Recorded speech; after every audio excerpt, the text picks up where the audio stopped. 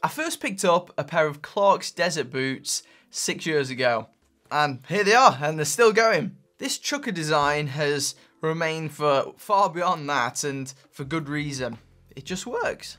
I can't think of any item of clothing that I've ever owned that's given me as much value over its lifespan as these. Hence the production of this video, and funnily enough, it's the 70th anniversary of the creation of the Desert Boot this year as well. This particular pair is constructed of tan-coloured, American-produced Horween leather, which really is some of the best out there. This has lasted incredibly well, and it's aged beautifully too.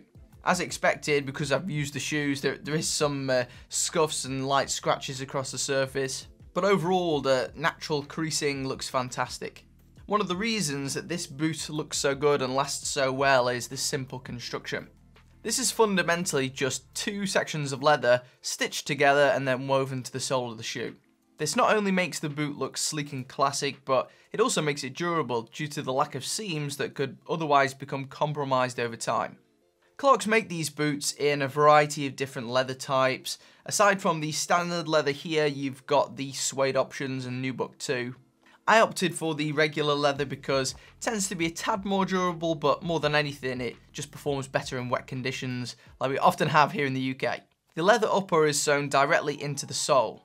The insole is made of soft leather with a small foamed patch at the heel to give extra comfort. Unfortunately, I don't get to use that extra comfort because I have to use my own insoles due to my skinny feet. In terms of overall water resistance, these are fine for short walks in the rain. I wouldn't recommend these for sustained hiking in waterlogged conditions though. The water eventually starts to seep in, so I reserve them for just day-to-day use. They do have some Gore-Tex versions of these which are totally waterproof, but I'm yet to try those, so I can't really comment. The crepe sole goes along with that casual function. This flexible rubber is probably the most comfortable type of sole that you can get on a shoe. The elasticity results in more flexibility and more shock absorbance as well, so they're quite comfortable to walk in for extended durations. They're also much quieter than something like a leather sole or a rubber sole, standard rubber at least. I have found that the added thickness that you often get with this sole does increase the weight somewhat, so definitely bear that in mind. The smoother texture of this sole is quite unusual. You might not have worn something quite like this before. This does trap less dirt as you walk in, so for instance if you walked across a muddy field you don't get the chunks of mud stuck in the bottom of your shoe. However, you do get the sort of darker overall tone as these have been used outside, and while it grips well to regular paved areas, it's a bit of a nightmare in icy conditions. So if you live in Siberia, I'd probably recommend avoiding these unless you wanted a broken face. Nevertheless, the durability of these soles have surprised me. Before purchasing these, I read online that crepe soles eroded away super fast and that they were a lot less durable than regular rubber that you'd find on lots of other shoes. But at least in this case, these seem to have done the opposite. These have barely worn out whatsoever, which is amazing considering the amount of times I've wore these. I have seen and held some cheaper desert boots from other brands out there, and some of those do have crepe which feels a bit different to this. This is quite nice and squidgy and soft, but some of those other off-brands tend to have quite firm soles. They almost feel a little bit crumbly, and maybe that's why other people haven't had such a good experience with crepe.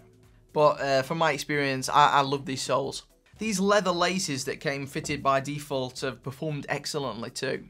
I'm not sure if these are only provided with the regular leather ones as opposed to like the suede for instance, but these ones in particular, they've lasted incredibly well. They look almost new, and I've got no doubts that these are going to last for many more years without splitting, which is great. I like these versus the Chelsea boots, which are slip-on, because I can just pull these as tight as I need them to. With my skinny feet, that just helps them to stay on. And it also means you can get them to a nice, comfortable level. You get a lot less heel slippage with a chukka boot. The only downside with these laces in particular is that after a while they might come undone. Let's say if you're wearing these all day, they do start to loosen up a little bit. You might need to just tighten that knot up right towards the end of the day. But overall, I like them. In terms of comfort, I'd say comfort's pretty good. These have got a really nice soft lining, and the leather as a whole is quite supple. I found that I really don't get many blisters with these compared to some of the other like higher boots that I've had before. One thing to note is that these desert boots do fit a little bit on the wider side. Now you can get like narrow fit versions of some of these desert boots, although they seem to be extremely rare.